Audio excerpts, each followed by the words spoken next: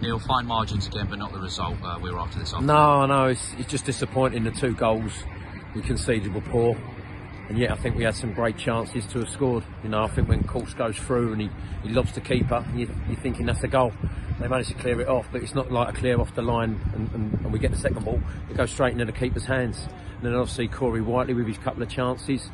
I'm not saying, you know, it would have changed the result, but you go in 1-1 after with 20 minutes to go, and I'm looking at the boys and I feel we look solid.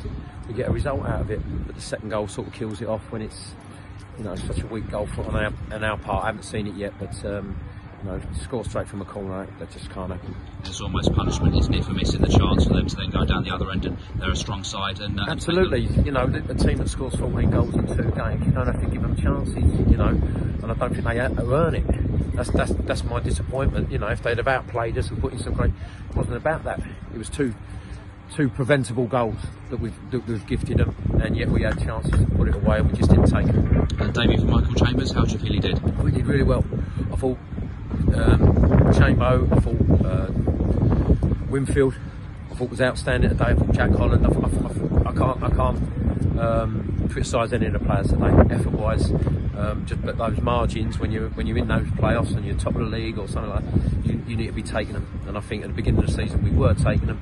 We just got to get back to winning ways.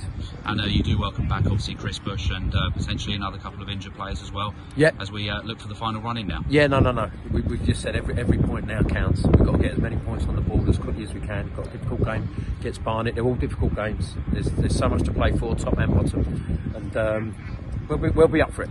What we do need, we need that crowd getting behind us like it was against, you know, Dagenham and Redbridge, you know, and people like that when there's nearly full house, 3,000 people down there.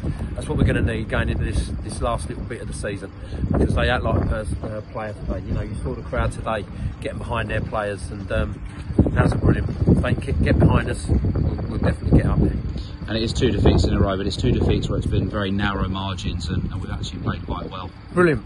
You know, as I say, we had the 2 wins beforehand, Dover and Dagenham and Redbridge, and you know, we Notts County didn't deserve to lose. And tonight, you know, we have lost. I think we've lost to a good side. I think they're a very good side. But as I say, I think we had our chances to have maybe got something out of it. Yeah, thank you. Thank you.